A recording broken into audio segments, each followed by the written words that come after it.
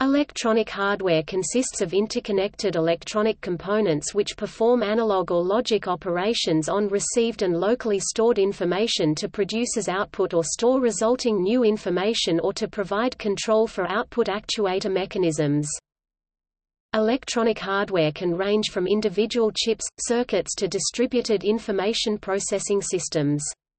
Well-designed electronic hardware is composed of hierarchies of functional modules which intercommunicate via precisely defined interfaces.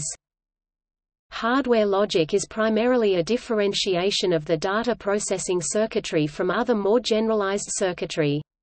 For example, nearly all computers include a power supply which consists of circuitry not involved in data processing but rather powering the data processing circuits. Similarly, a computer may output information to a computer monitor or audio amplifier which is also not involved in the computational processes.